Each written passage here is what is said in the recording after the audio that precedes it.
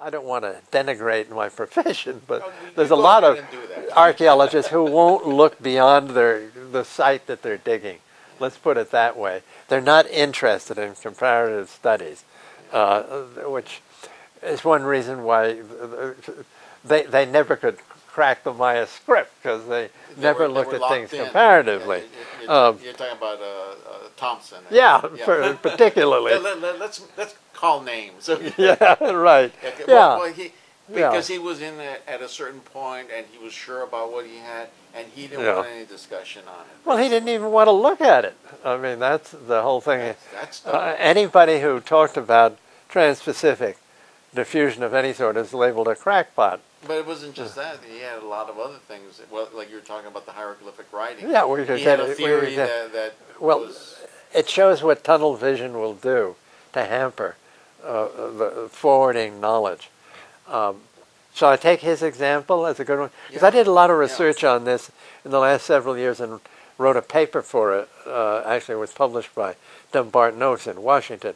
Why a Russian sitting in the Soviet Union under the worst repressive state that's been invented in recent history, who never had the chance to get outside of Russia at any point, never saw a Maya site, never met a Maya, never talked to a Maya, why he cracked the Maya script and not Eric Thompson, who had every opportunity to see all this stuff, who was constantly in the Maya area, great expert on the Maya, why he couldn't crack the script, why he just didn't do it. It's background and outlook, 100%. You have to, now, Knorozov was probably not a dedicated Marxist, but say one thing for Marxism, Marxist scholarship, they do make you look at other cultures. There's no way you can get around it. You have to do things comparatively, because he and Engels were comparative historians in a way. So they do look at things comparatively. They may get the wrong ideas out of it, but they do look at other cultures. And in the case of, so Knorozov had an incredibly good education in other cultures that had writing systems. He knew them all. He had studied Egyptian, how Egyptian hieroglyphic system worked. He studied Chinese. He studied Japanese, which happens to be the closest comparison you could make to the way the Maya system worked. He knew the Middle East, the cuneiform scripts, all these ancient writing systems he knew. And then he got the challenge from his professor, okay, you know all of this, now tell me why you can't decipher the Maya script. So he put his mind to it. Thompson, on the other hand, couldn't care less about other cultures. There were the Maya and there was nobody else. If you look at his book on Maya hieroglyphic writing, it's that thick. It's what's called a ladrillo in Spanish. It's got a bibliography of more than 500 items in it. There's not one mention of another culture. There's not one mention of another writing system. It's just irrelevant. It had nothing to do with his beloved Maya. It's all, you just had to study the Maya and that was it. He knew a little bit about the classics, because I went into his education. I actually got his transcripts from it, from his old school, and from Cambridge University. He only attended Cambridge 1 year and never learned any real anthropology there. So he didn't have the background for this, none. But the Russian was a linguist. And he was a linguist. He was a trained linguist, too. Thompson hated linguistics. He loathed linguists. But that's a key, obviously, to decipher. I know it. It's a language. You have to go in through the language. So, to me, it's no surprise that a guy sitting in Soviet Russia, when Knorozov did, at a young age, published in 1952 the breakthrough article. And it's no surprise that Thompson fought against that all the rest of his life. Yeah, but this is new to me. I didn't know that he had studied all these other languages. Oh, yeah. Which now makes more sense. Because if you look at it the way it's, I simplistically explain, oh, there's this Russian, and he was fanatical about it, and he came up with deciphering the Mayan hieroglyphics. Well, it's a lot more complex than that from what Oh, you're it's saying. much more complex. Well, It's educational background. if he was comparing other languages, Constantly. finding patterns of how the human Exactly. mind develops a writing system, Right. of course that's going to be a lot more easier for this Russian than Thompson to decipher. In fact, it's inevitable that Morozov would have done it once he had decided to study the Maya. Inevitable. He was pre-adapted He was to fated. this, as the biologists would say. He was ready for it. No doubt about it. Thompson never was. Thompson just, that was irrelevant. And if you haven't got a comparative approach to the study of ancient civilizations, you're not going to learn anything, even about the thing that you're studying. And that's kind of what we're doing with our studies. We're saying, well, it's not just about looking at us, our history. Well, how did, well, like we used the Jewish example. Well, wait a minute, how did the Jews develop themselves? Whether you're talking about when they were in Babylonian exile and they create the Bible, or how do they survive all these thousands of years? How do they recreate a state? Forget the Palestinian injustice for a second, Yes. but that they're able to bring up a dead language and make it a living language. Or you look at in terms of China and how it became a nation. There's a lot to be learned there. Or you can even look in terms of Africa and Nkrumah, and it says, what independence? You guys control the port, you guys control the writing, the education system, you guys control the prices. We don't have any independence, and we know what happened in Nkrumah. And so in comparing, I think it is very fruitful. And that's what, That's the only approach. Yeah, and that's what we're doing. We're saying, get out of this mestizo mentality, get out of this Eurocentric mentality, get out of this Vasconcelos mentality, get out of this Christian mentality, and start looking into the morality, the history. How did other people deal with the same problem? You look at even the Spaniards themselves. They were oppressed by a Muslim Arabic people for 800 years, and little by little they found solution to, well, they found military solution. And obviously in these kind of days, again, communications as a solution, education as a solution, talking the moral issues behind all of this, and comparing and telling people, well, first of all, you're not who you say you are, and we're not who you say we are. You did not invent agriculture or the wheel. You actually brought down civilizations with the Germanic tribes. And be aware, it was smallpox that was the secret of European success around the world. And you can add slavery to that, and you can add massacres and lying and kidnapping, extortion, piracy, raping, and all the rest, and not acknowledging the people's right to their land or the minerals on their land or their ownership. And then you can have a real discussion with the moral, decent people of all the different races involved, because the problem we have a lot of times, the bigger problem is really our own people, who are so Eurocentric themselves, and they accept all that. And so I like what you're saying about comparing. You got to take a comparative approach. What got me into this? You mentioned the Christianity. I went to a church school run by the Episcopalian Church, and chapel every Sunday, twice. Because the daily chapel, and then on Sunday there'd be evening chapel, and sacred studies that you had to take in class. That was the whole part of it. The head of the school was an Episcopalian minister, so I got a real Christian education.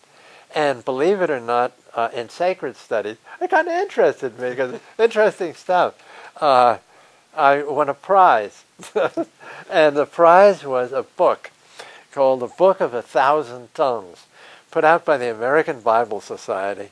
And in it you found all the languages of the world and a sort of a thumbnail description of who they were and sort of little thing. It's sort of like a short Wikipedia entry on all these different people, plus examples of their writing systems.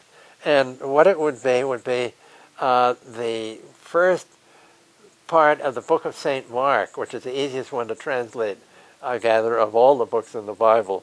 The first, say, 2 or 3 verses of it, in that particular language, in that system that they used.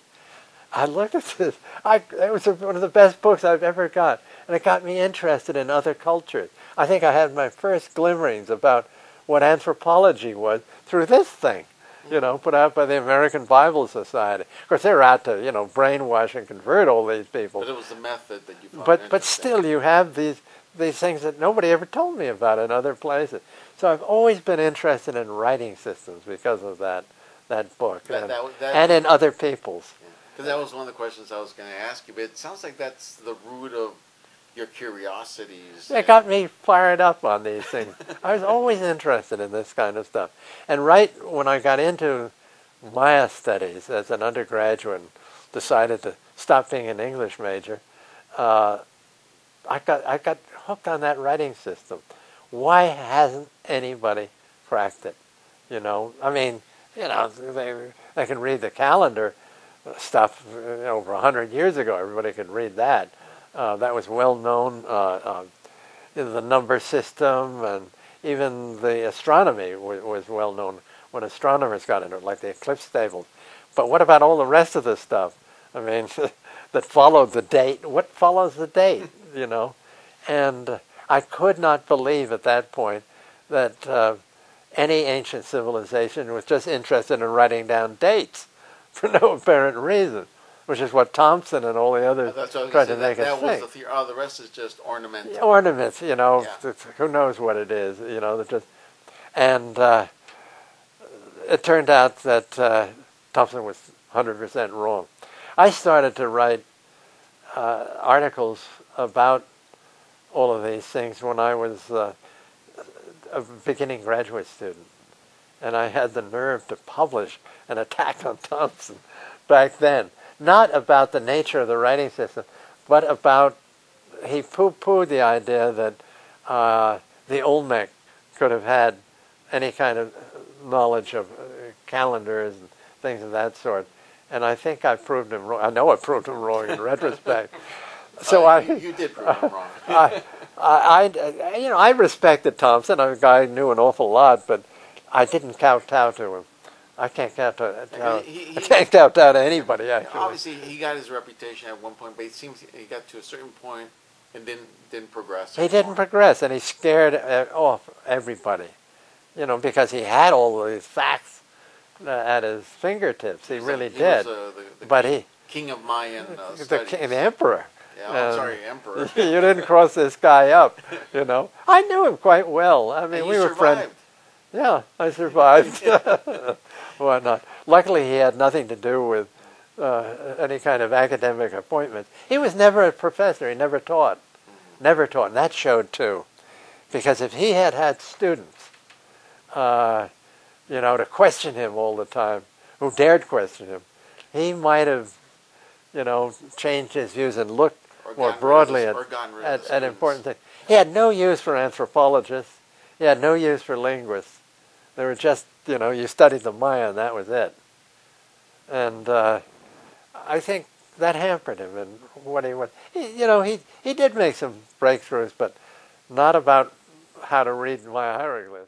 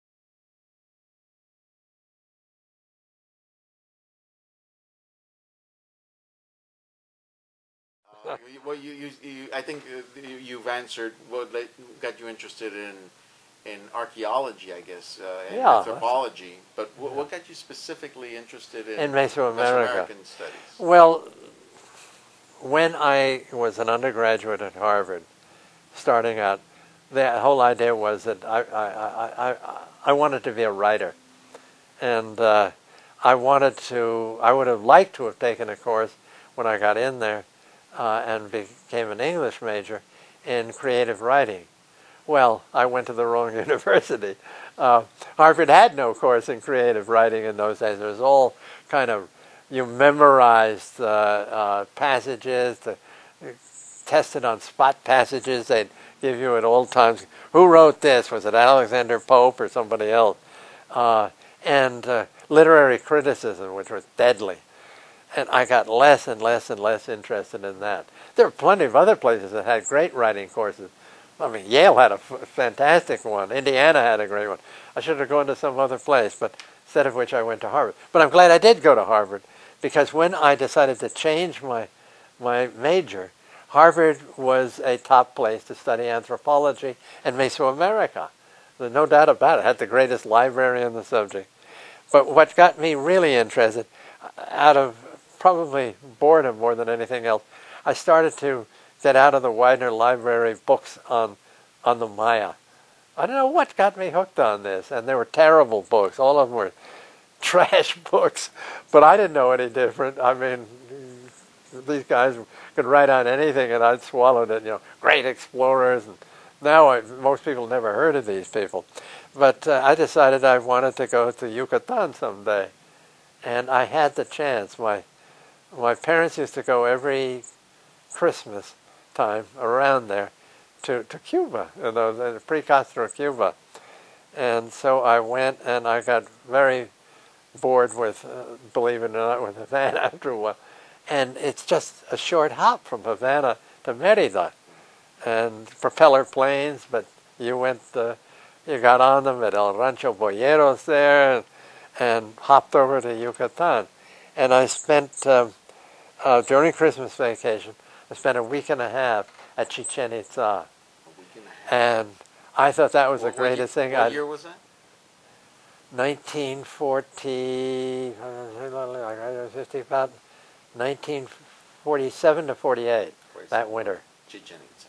That was a long time ago. And I thought this was fabulous. You know, what a place this was. And luckily, Morley's book had just come out, The Ancient Maya, the first edition. Still a wonderful book, full of enthusiasm. Morley was really a terrific guy. You liked him better? Yeah, I liked him a lot, and I never knew him, but I mean, I had this book. Still got the first edition. It's just a wonderful book. And so I got really all fired up.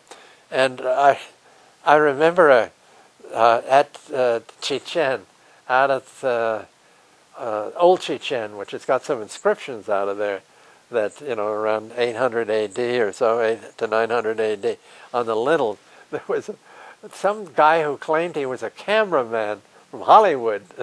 I remember this guy, very nice guy, and he was running his hand over the glyphs and reading them. I thought, oh man, am I lucky to be with him? Because I later found out the guy invented the whole thing. He made it all up. He couldn't read one hieroglyph from the next. But at any rate, by that time I said, I'm going back to Harvard. I'm dropping English, and I'm going to find out how I can major in Maya archaeology. Well, of course, there isn't any major in Maya archaeology. I'd have to do anthropology.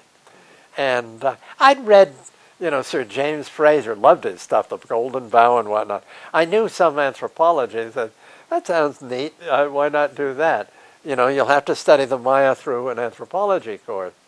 So then I was sent to the Peabody Museum there, where the grand old man of Maya studies was, Alfred Marston Tozzer, who had just put out the great edition of Bishop Landa's, which is the Bible for studying the Maya. And he had just retired. He was just retired, and he turned out to be a wonderful guy. And I guess, figured out that I was really serious about becoming a Mayanist at this point. And then he asked me, well, what kind of grades are you getting? Uh-oh. So, well, not too good. And he said, well, I want to tell you something. I said, if you intend to become, a Mayanist or a Mesoamericanist, they didn't use Mesoamerican in those days. Study Middle America, he said, you're going to have to do this. First of all, you're going to have to take nothing but anthropology from now on. Secondly, you're going to have to get honors grades in all these courses and whatnot. And thirdly, you're going to have to qualify and get good enough grades so that you can get into graduate school, because you're going to have a PhD. Otherwise, you're nothing. Well, he read me the riot act. Scared you, huh? Oh, man. And I had, at that point, a bunch of roommates who had no intention of letting me study. I had to turn into a grind. Whew. And I got migraine headaches and everything, but I did. I've never worked so hard in my life for the next 2 years. Well, yes. No, I mean, that was the best advice I was ever given by anybody. I mean, he just told it the way it was. There's no way you can do this unless you did that. That was that. It was basically saying changed my life. This is serious, and, and it changed my life. Definitely, it worked for you, and I have no regrets. Helped with all. And Tazer was a wonderful guy, a wonderful scholar, and he was on to getting somebody to discover how the Maya writing system worked. And he was completely open to phonetic explanations, that there was a lot of phoneticism, which there is. Because of Landa? Because of Landa. He knew Landa well. He had a comparative approach. He knew a lot about other civilizations. But he never did it himself. He never wanted to do it himself, but he wanted to have somebody who was interested in this. So this was a totally different world that I walked into then. So that's how I got into this field. Yeah, right now that's being mentioned, I wanted to, in terms of the Mayan, you worked on the PBS thing, cracking the Maya code. They decided they didn't want breaking the Maya code, which is what the name of my book was,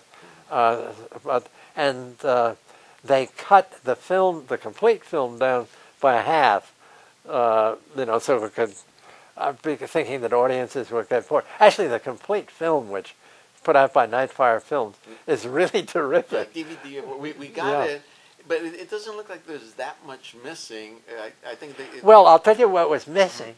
They don't have anything on the Landa alphabet, the so-called alphabet, which is actually the Rosetta Stone of the whole thing. On the editor. Yeah, I mean, that's what got Knorozov off what he did. Yeah, because that's a little bit of where I was going to get to. Otherwise, it was a good job, actually. And I liked the kind of sidebars in that PBS version. They had, Barbara McLeod, who I know well from, an amazing person, reciting in Maya, sitting in front of an inscription in the proper Maya, which should be Cholti Maya.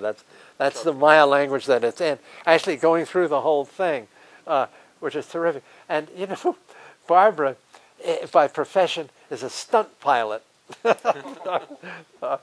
She was actually out in Merced with us. You probably met her. The lady from Santa Barbara? No, that's another one. Oh, okay. That's another Barbara. Oh, okay. Barbara Voorhees, student of mine. Yeah. No, Barbara, the other Barbara was there, but she's a professional stunt pilot. And whatnot. There's all kinds of interesting people in this subject now. Yeah, I guess from watching the video, and I did get the DVD, the full version also, but watching, I was saying, well, because we talk about in terms of the future, we start thinking, well, not just the next 20 years, the 50 years. Yes. But then we lose other people because we talk about, well, how about in the year 2100 and the year 2200, Where will we be? How will we reconstruct ourselves?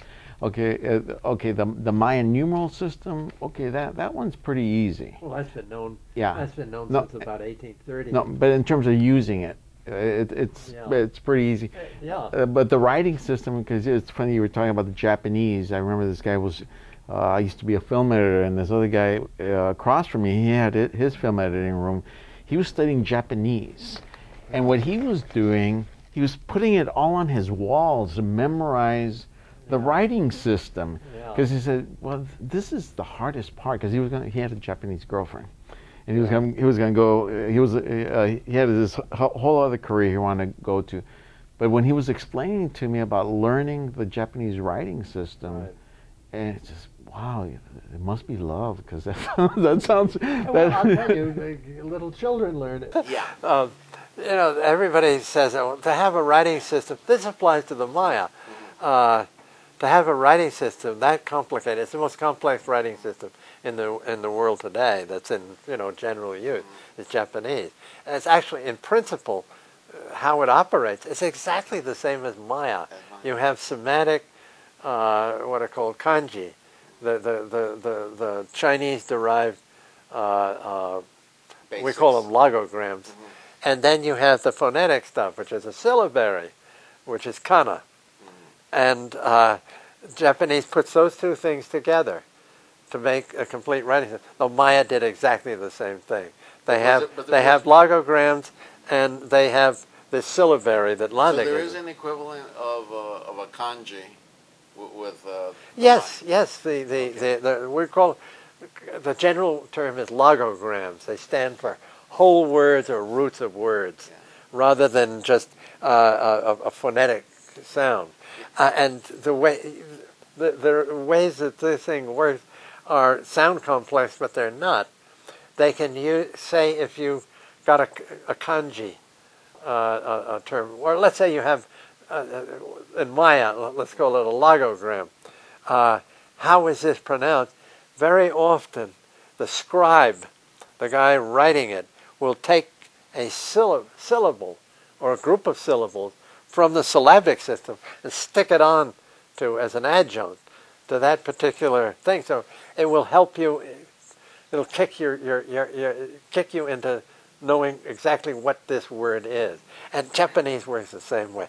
Japanese is a mixture of phonetic and semantic terms, and that's exactly what Maya is. Okay, little side note on this same subject.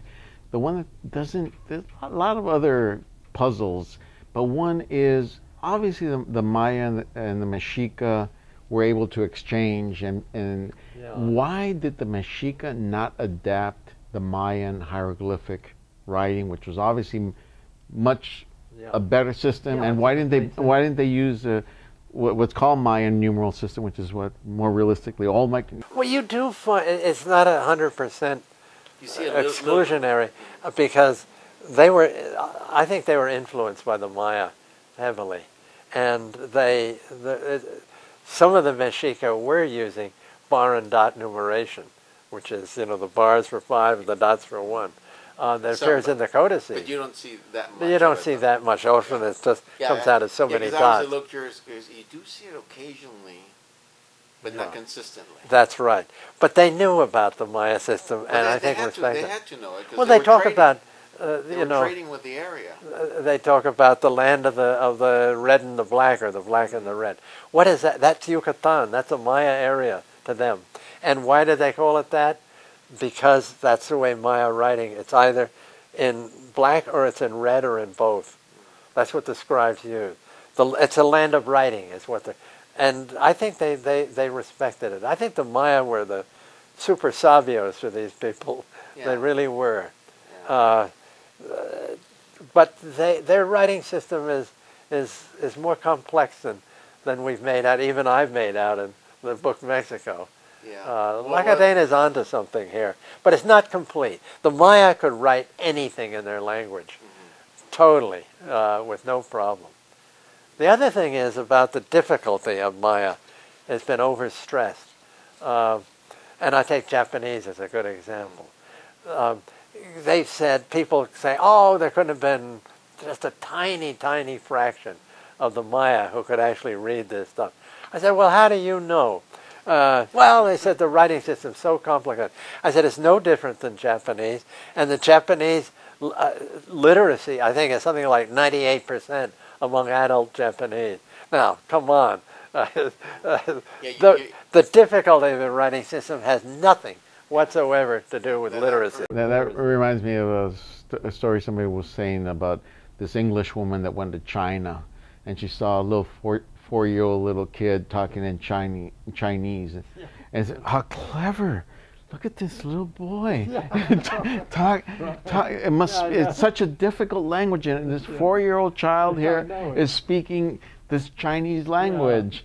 And it kind of comes, it's the same thing. If you're raised in it, or I use the example of if you're raised in a home where your mom and your dad are doctors, and you're hearing them talking every day. It's they're using $20 words at 3 years old, and that kid can't possibly understand that word. And they do understand it because they hear it every day in the language of the parents.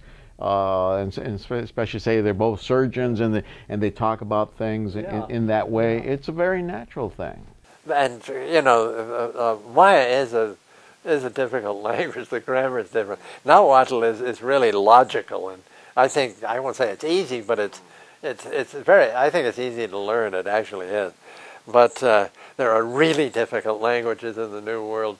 Navajo is one of them. That's a really tough one, and upstate New York, Oneida, and some of those Iroquois languages are the most difficult languages on earth. And little kids, the little 4-year-old you're talking about, they pick it up like that. Especially if they grew up in an area that's all they had. They either use that for communication or you don't communicate, right? I think a lot of the Maya were literate back in the classic. I really do think so. Yeah, it sounds like it. It's kind of like I use the example sometimes about writing systems. Like you go to the handicap sign. Okay, the handicap sign shows a guy in a wheelchair, sort of a guy. Could be a gal. It's a little hard to tell. But we all understand what that means. Yeah, exactly. But if somebody came from another culture that had never seen that and said, well, that must be a place where they put the wheelchairs, the wheelchair people. And how would they ever make out that circle with a slash through it? Yeah. That's an important thing. But there's a lot being said by that handicap sign. We all understand. We understand the fines involved. We understand the rudeness of trying to park there, even if you have the money. We understand that person doesn't have to come out in a wheelchair. They don't have to have a cane. They could have other issues going on. There are things that are understood, and that's what I'm seeing in terms of a lot of cultural things of the Maya that were things that were understood that weren't necessarily even written down. Which you can say really about all cultures in a sense. And how is it that you can, I guess, well, I don't know if you interpolate or extrapolate to try to understand a little bit more of those kind of things? There's so much missing when we talk about the ancient Maya. That's why going to Bali makes me think about these things. This would have been a couple of weeks ago. My friend and guide Budi told us that, there's right around in the outskirts of this particular town, Ubud, there's a ceremony that's going to take place in 2 days that is given every 50 years. Are we interested in going? And there in Bali, they're so open and nice about it.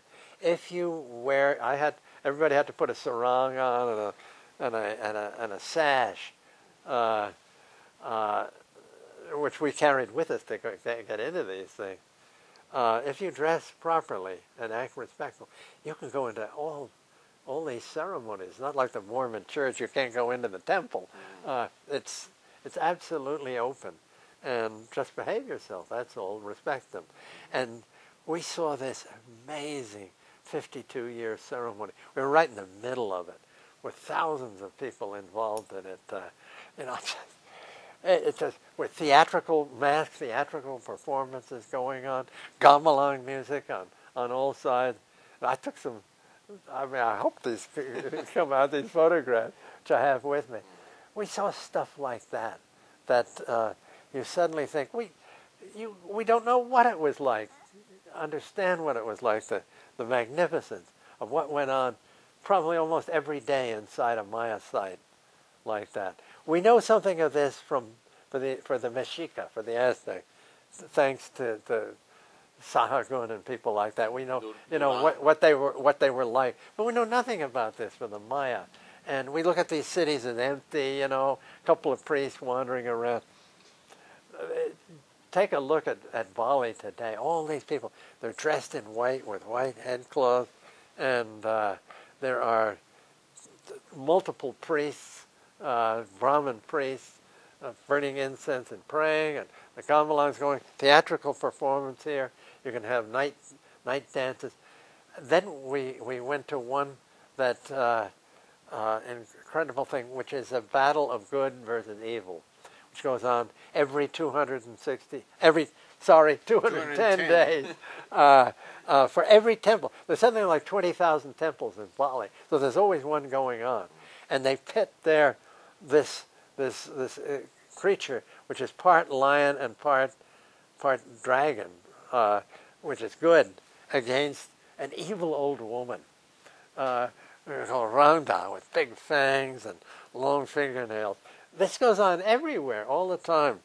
And the young men of the village come out and try to fight Rangda with their swords, and they try to kill her, and she turns magically the sword against each one of these people. And she and the dragon lion called Barong and all the participants are in trance. Total trance. They're completely in trance. And they're going like this, trying to kill themselves as she turns the swords against. I was as close to them as I am to your crew here. It was pretty amazing. I thought, my God, if we only saw what the Maya did now. And I had people on that tour said the same thing to me, who knew the Maya. Yeah, it just ties into Duran. Okay, the Rituals and Ceremonies book. I know. When I went through that book, I'm saying so much detail. I know. I'm going, which in there I saw the thing about the piñatas, basically. Yeah. I said, well, that's the origin of the piñatas. You know, good. You can see that. I love the part we're talking about how the popcorn necklaces. The popcorn necklaces, because we've talked about how these are the kind of things that we should revive, and basically repossess the piñata and the quinceañera thing, and basically put it back to its origin. Well, what's your take on Duran? I know Duran has the St. Thomas thing going on. He's got an agenda too. Yeah, he's got an agenda, and but for me, when I first read it, I'm going, well, it's got a lot of screwy stuff going on here, but that's way too much detail. How did he get so much detail on so many rituals and ceremonies and everything about going to go get the tree and blah, blah, all this detail? Well, what's your take on Duran? Well, he had very good informants, I think. I mean, I don't think he got that detail under duress, like threatening these people with torture or something worse. Well, he went there as a kid, wasn't he? Yeah. Well, he was a criollo, wasn't he? Yeah. So he knew it. He knew a lot of it as a child. Well, actually, he was Peninsular, because I think he was born in Spain and was taken there. Taken there as a kid. Yeah. Yes. Sahagun, we know who his informants were the nobility and the high-ranking priesthood and the children of these people who he was sort of teaching in Tlatelolco and whatnot. Both of them had obviously their informants opened up to them about this. You know, a place where they deliberately got rid of their Spanish overlay and went back and stayed with the original. Of course, the Pueblos, after the Great Pueblo Revolt, they're very successful at doing that. And made a treaty, in effect, say, Yeah. stay out of our affairs. I've been twice to the Santo Domingo corn dance in Santo Domingo, where when I last went, 400 young men and women were dancing in that particular one. And the two kivas on both sides, going in and out of these kivas constantly, and a very nervous Catholic priest standing there, because it's the day of St. Dominic, of course. I mean, he was definitely shoved off to one side deliberately. And they went back and stayed true to their roots. You know, the Hopi and the Zuni and the Rio Grande Pueblo people. Yeah. Some giving in here and there without any question. Yeah, I mean, Acoma, you know, it's got that beautiful church up there. But you look inside the church, and there's a lot pre-Columbian in there. Yeah. Well, but it gets into the thing about who's fooling who, in terms of, say, the concheros and matachines. Yeah. And when you read in terms, well, what were the early Christian churches like, which in effect had the four directions going on in there. And then when some of the priests say, hey, wait a minute, we're supposed to be tricking them, they're tricking us. Yes. Yeah. And so a lot of things happened over the centuries, where that's why when I first the Pueblos did that, they sort of took the Spanish Catholicism and encapsulated in it. You know, didn't try to completely destroy it, although they kicked a lot of Spaniards out of there. But if they had to keep it, they sort of had it off by itself, so the rest of their culture could go on full blast. Yeah, which they're able to do, basically, you were saying more so because the isolation, I think, is part of it. But in general, like people talk, well, we're still hanging on to our traditions. And they talk about the quinceañera, and they talk about the piñatas, and they talk about the padrinos, which is not exactly the way the Spaniards do it. We do it in this whole, more carrying on our traditions from before. But in the end, we really have lost the core of it, which is what we talk about is the warrior societies. Yeah. The warrior societies which regulated the rituals and ceremonies, whether it were puberty rites or birth rites or death rites, or keeping the discipline, all of these different things. We don't have that, and neither do any tribal areas. That's true. And so when people talk about, well, we got the dances, but that's not the heart, the core of a culture. And then you look at Guatemala, for instance, at the, you know, with the marimbas going and the various dance of the conquista and things of that sort. You know, it's always the Spaniards who win those things, you know, deliberate. But it's been so warped that Maya ritual, I think, has really suffered tremendously. As I say, going to Bali makes me see what's been lost. Because I've seen documentaries on Bali, and even from the documentaries I've seen, it looks like they've been able to hang on to the core of it. Because they have their priesthood. Yeah. Okay. They do. And none of it's like people say, oh, well, that was a Mayan priest. And well, it's not the same. These people, Bali is surrounded by Islamic society. Java is just a few miles off to the west, and Lombok a couple of miles to the east. All that's Muslim.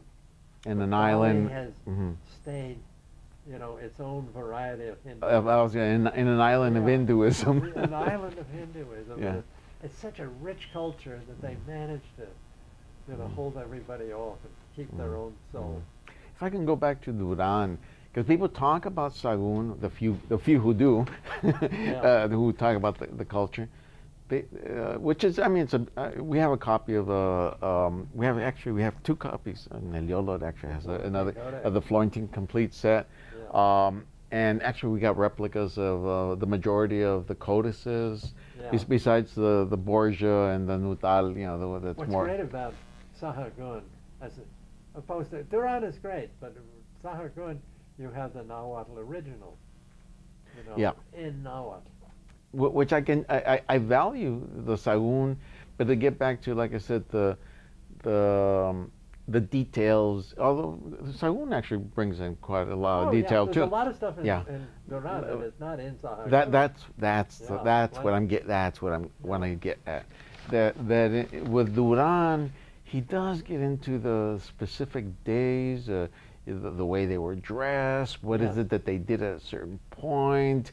Like I remember the thing about the trade, because someone makes a note about it. Well, this is like the maypole thing, And I said, well, not exactly. But then you can see the whole pole thing. You can see that in a lot of cultures, whether it's a totem pole or whatever. Again, one of those human things, But from what you've read, what is the background? Because how many books are there on Sahagun about how he went through the process?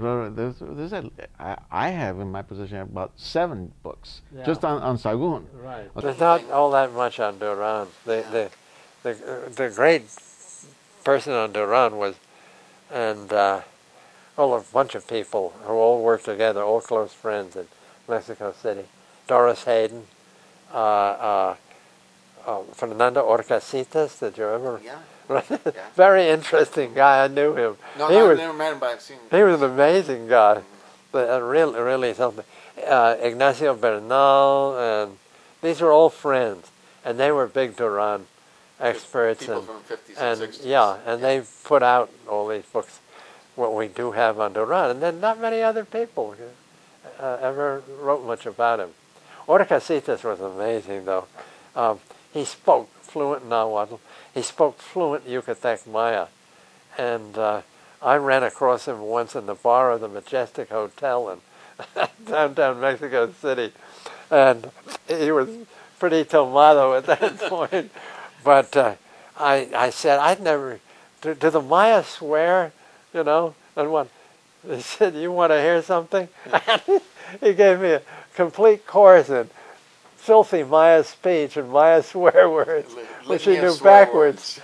But he was an amazing guy. He was sort of a ne'er-do-well from a rich family, and a genius. He taught in Mexico City College for a while. His English was absolutely perfect, and he was always interested in the different sides of Mesoamerica. He was an original. I think he was related to Ignacio Bernal, so he moved in upper circles. But he was a big Duran enthusiast. And he's the one that you can think of. He and Hayden put out the translations into English of that. Yeah, because I know there's a good introduction to the book, which it just came out in paperback again. I think last few years. Right. But it's I've been curious about this. So much detail, because I want to use it as a source for a lot of different things. No, you're right to use them as a source. Yeah. And why not? He wanted to. He made no bones about wanting to extirpate what remained of the religion. I mean, that's quite clear. But so did Sahagun. That was the agenda of Sahagun. That's quite right. People forget that. Yeah. But you can't sense with Sahagun, it's like, okay, I've been given this assignment. He follows through with the assignment, and of course, the law 1577, destroy all, blah, blah, blah, which is also, you don't hear people talk about that. Philip II saying, in effect, hey, they're just our subjects, destroy whatever they've written, destroy whatever we've written. Yes. Yeah. Well, and Philip II wanted everything destroyed. When he heard about, what Sahagun had done, that's got to go. Never let it be released. So was it a direct relation to Sahagun, or was it just in general, we want these Indians? It was Sahagun. It had been shipped back to Spain. Mm-hmm. Of course, it's now in Italy, but somebody told him about this amazing thing. Were the primeros memoriales, maybe? It would have been the primeros memoriales. That's exactly what it was. Mm-hmm. And he said, no. That can't be. That can't be ever diffused to any. And the irony is he was mostly successful because it wasn't seen for 300 years. That's correct. Yeah, and then most Mexicans know nothing about it. Yeah, I know that. It's like here, our internal problems here is Chicano studies, which we talked a little bit. I have talked with Chicano studies. There is only one who actually has read it. Yeah. The majority of them say these are full professors. Yeah, I've heard of it. And I tell them, well, you know what? There's in the LA County Library, they got a full set of it. Yeah. They're not even curious. You know, I never taught Chicano studies. I taught people in Chicano studies would take my course, because I gave the Aztec course at Yale for quite a few years. I had every Chicano at Yale at one point in my classes.